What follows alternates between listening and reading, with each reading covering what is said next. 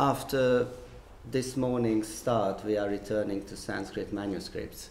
And since this morning, I've been thinking I should perhaps introduce a correction to this title, because Jim has very nicely treated this broader topic. So I'm proposing a scribal correction here, and I have expanded my title a bit, so it will be Data Management in the Critical Edition of Sanskrit Buddhist Manuscripts of the Vajratunda Samaya Kalpa Raja. So this, I propose, will be a case study within this broader topic of editing Sanskrit manuscripts. And first I'm presenting my introductory findings about this particular text, and then we can move to data management in this specific case. So we do not know about this text too much. The only reference I'm aware of is from about 100 years ago. Two publications by Lawrence Austin Waddell, one in 1912 and 1914, mention this text, and in yellow you can read the summary, what this text is about. It is against Nagas to protect crops and cause seasonable rain, and Waddell 2 years later translated the first chapter of this text from the Tibetan. And he only listed this text as extant in Tibetan. And this is the only reference to this text I'm aware of. Almost 100 years passed, and a few years ago, our colleague and friend, Peter Daniel Santo in Oxford, informed me that while he was researching on Vajrayana texts, he came across an earlier Dharani text. And then, with his kind permission, this text was accepted into this very project, the Beyond Boundaries project. So I started work on it 3 years ago. So before we move on to the introduction, this is what I've been doing. I have been doing the first critical edition and translation of this text in Sanskrit on the basis of the now found Sanskrit original text. So this text belongs to a genre which we can call Kalpa Raja, a king of ritual instructions, and its specification is Vajra, beak, wow, and Waddell very aptly referred to this, that this is the beak of Garuda. It consists of 6 chapters, and after careful examination of some secondary literature, I have come to a preliminary conclusion that it probably belongs to the 4th, 5th, or 6th centuries CE, 5th probably most likely. We have a Tibetan translation from around 800 CE. It's listed in one of the earliest catalogues, and quite surprisingly, there's no Chinese translation surviving. We have some Chinese texts which are quite close in that topic, but no direct translation we know of. So what's this text about, briefly? There are Naga serpents, residents in or near waters, and they are considered responsible for the amount of rainfall in a certain region. Then agriculture, of course, greatly depends on water, on weather, and the Buddhist Sangha, the Buddhist community, found that through control over Nagas they can obtain worldly support. So by the mid-1st millennium CE, ritual traditions developed which promise weather control and other agriculture-related benefits. So the 6 chapters of this text contain narratives. We have plenty of spells, which are called dharani or vidya or mantra. Lots of benefits if one uses this tradition. And we have vows which the Nagas take that they shall provide good weather with sufficient rainfall in a certain region. And this refers to the title of the text, the Vajra Tunda Samaya, the vow of the Vajra Tunda. And this Vajra Tunda is the Vajra beak, which is a threat. If these Nagas do not provide good weather, they shall be ruined by the Vajra beak of Garuda. So this is the reference back to the title.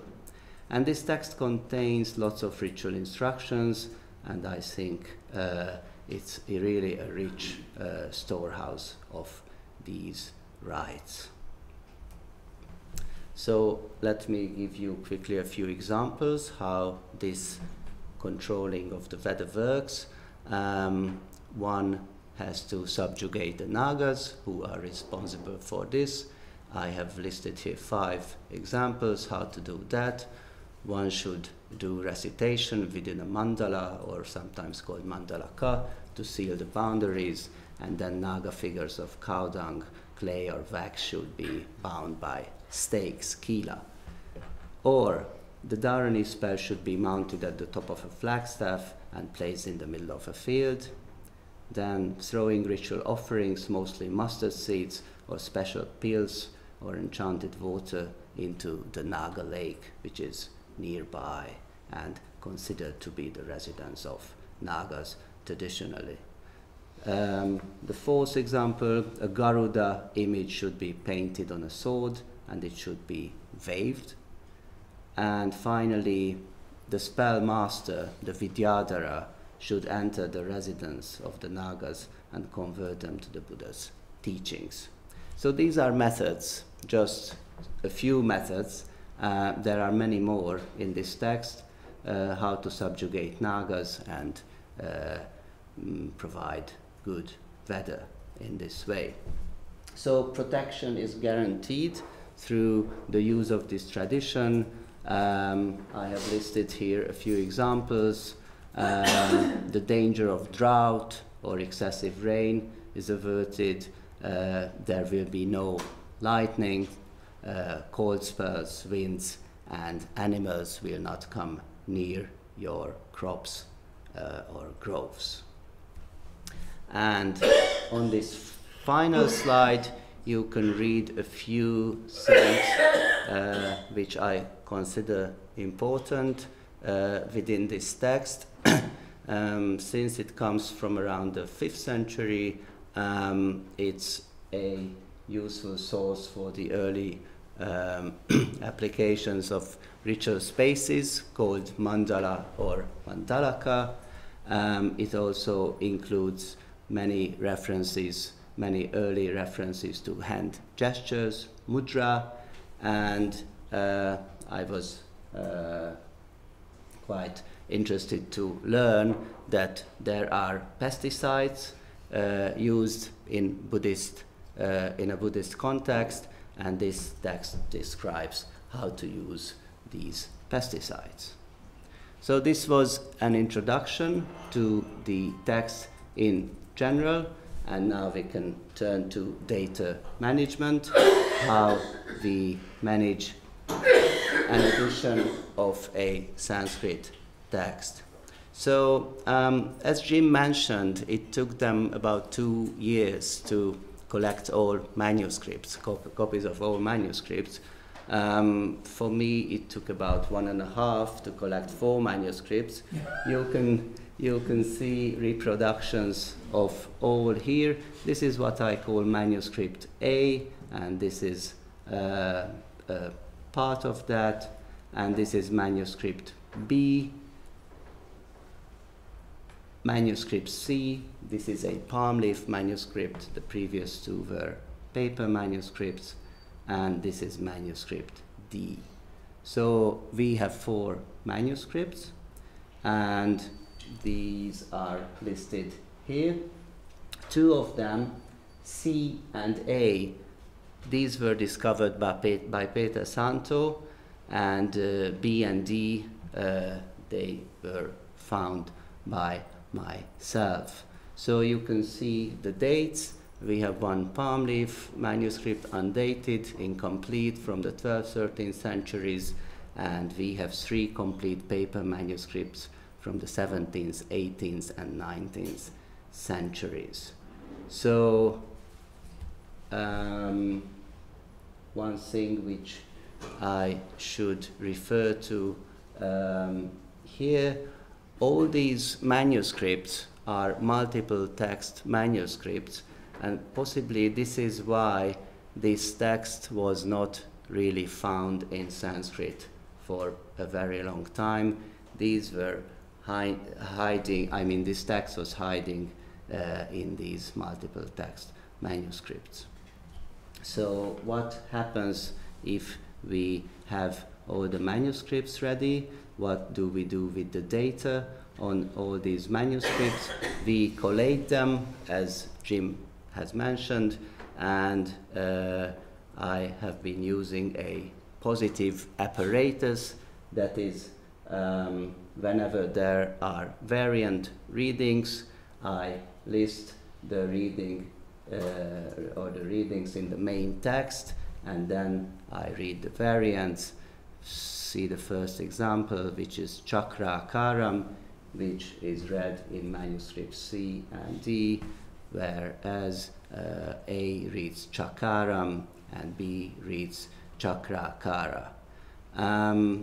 In the 4th example, you can see with PC and AC if there was a correction in the manuscript. AC means before correction, PC after correction.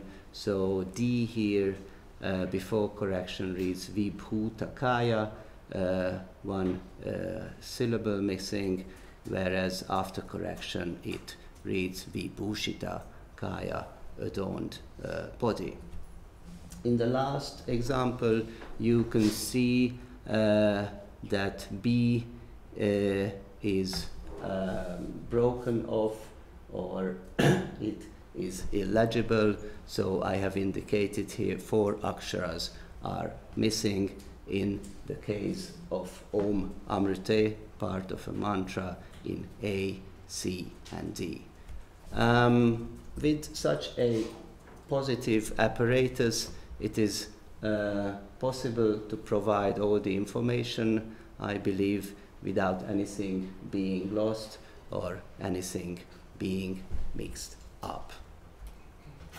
After this collection of data, we can say, of course, comes something which is very difficult to define or explain: how to prepare the edition, how to make editorial decisions, and this can be a very long process, and one has to go back to the text very often, and I believe one has to spend as much time as possible with the text to come close to this very piece of writing. We have heard about various programs which help with making editions, preparing critical editions. I'm trying to follow the old school, and I think spending time with the text as much as possible is quite beneficial, and that's my experience. Then, of course, when one reaches a kind of text which one thinks is more or less intelligible, then one can start preparing a translation, but this works vice versa, so sometimes you have to return to your edition and think more about a reading or more. After this is done, then our project plans to publish this as an open access publication, which can be downloaded from the publisher's website. So outreach, data presentation, it will be completely public and accessible for everyone for free. And after this is done, we also have plans to put the text itself, the Sanskrit text, online. And Jim has talked about Sarit, and we are planning to put the Sanskrit edition on Sarit. And after this, we can also put the text on another site, which is called Gretil. And this is not a TEI, a marked up based website, but it's the largest repository of Sanskrit or Indic texts available.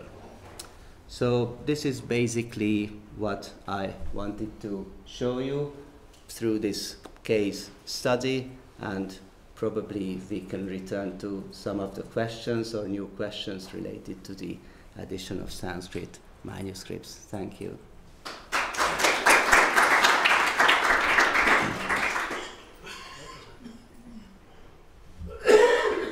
I have two suggestions which I would make strongly, with emphasis. First, I understand your positive apparatus, it's nice, but I think you also have to document your choices. I'm not talking about data, documentation, whatever, but you as an editor make a choice. This is a better reading. Why do you think that? And I think that it's an editor's responsibility to explain that in each and every case. And sometimes it's really simple, like the text is ungrammatical this way, but you can explain that an akshara has dropped, and sometimes it's much more complicated than that. The second thing is, and it's sometimes a feature of Sarit, that I think that we should all of us, should seek to establish regular numbering for texts in a kind of biblical fashion. Chapter, verse, line, sentence, whatever, such that when somebody finds a new manuscript, it plugs in. When somebody decides to make an edition of the Tibetan translation, it will, if somebody finds the Chinese translation, you'll be able to coordinate things like that and find references. I really think this is very important. And that's something that is part of that process that you talked about, sort of reciprocal process between edition and translation, because you might not be able to do it until you've actually carefully understood the text and its structure. But I think in the end, it really is essential. Also, it means that your apparatus can simply be, you can simply cite lemmas, which refer to your numbering in the same way it works in the Bible. And you can make a glossary, you can make a dictionary, people can refer exactly. And I'm very much in favor of this, even though it's a lot of work. Yeah, thank you very much. But the same way, I mean, if I say to you Mark 15:5, you can open up any Bible and you find it, right? We should be able to do that. Yeah, yeah. I'm starting with your second question. Yeah. As I have mentioned, this text has 6 chapters, and these have sub-colophons. So I have already numbered chapters from 1 to 6. Of course, then comes the question whether we should further subdivide these chapters into smaller chunks. That can be decided. This I have done previously with another text. So I absolutely agree, this would be an ideal world if all these texts were very clearly, perhaps line by line, marked up. As for your first suggestion, this will absolutely be done, but not in the apparatus, not in the critical apparatus at the bottom of the page with the Sanskrit, but with the annotated translation, where in the annotations one can explain a choice, whether it's grammatical or context-based. So it will be there. But I don't understand the annotations of the translation refer to the translation, but not necessarily to your looking and saying, for example, well, I don't think there was an example there, but sometimes you may have some version has a sentence with a, yeah, if you look at, for example, just take the second one, very easy.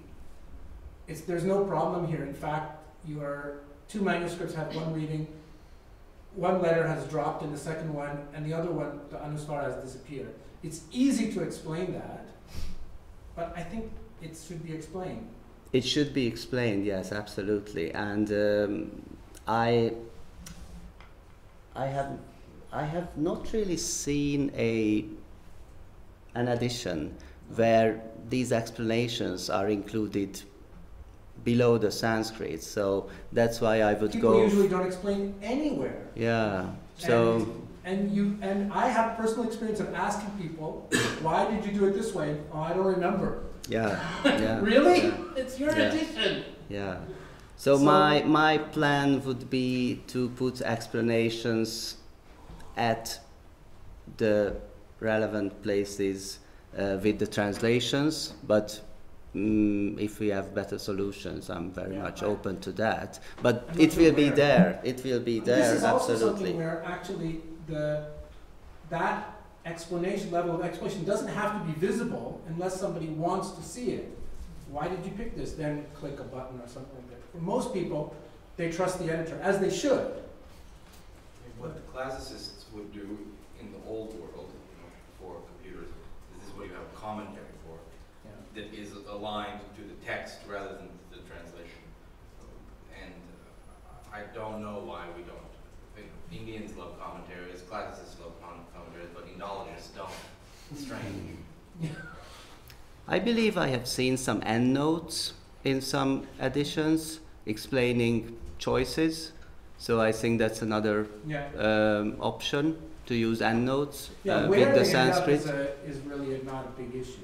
Yeah, yeah, it's certainly, it should be there. Yeah, yeah. Thank you. Congratulations on finding this text. Well, congratulations to Peter. Yeah. One or maybe two other questions.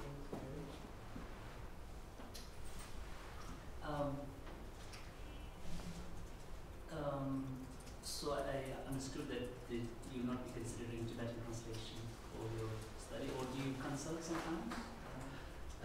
I do. I have asked for the help of Tibetologist colleagues, and we have read the text together, and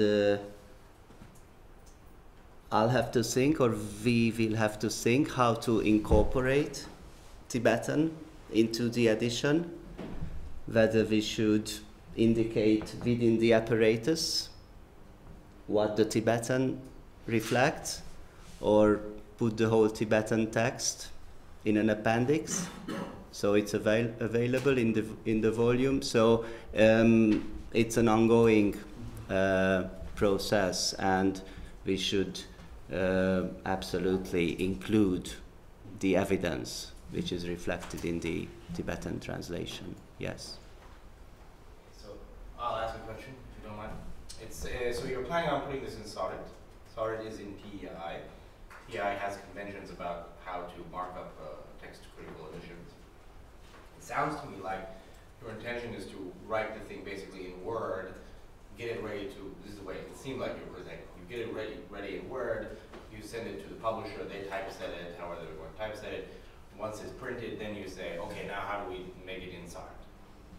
And it seems like maybe actually marking it up in the SOAS way as you work will make it be able to be saved in SOAS and printed, for instance, through LaTeX, as is supposed to be possible if you follow the SOAS conventions. I second that. Yeah. There are people who will do it for you. There's a place in Monticello that will convert the file into PEI XML. But that's what we're going to do anyway. We're, like I was going to say this earlier, but we're inputting all our files in LaTeX because people at the conference in Vienna in May, the experts on this did tell me that it's a long way off from being able to go straight from XML to LaTeX at the moment. And I was feeling bad about the fact that we weren't inputting in XML, and these guys all said, no, keep doing what you're doing. And then I was told about this place, Aura, Lachina, and Pondicherry, that will convert your files into XML. I mean, you could just save a doc file as XML, but so what are they? Well, they will put it into the TEI encoding. Oh, okay. Sorry, not just XML. Thank you. Yeah.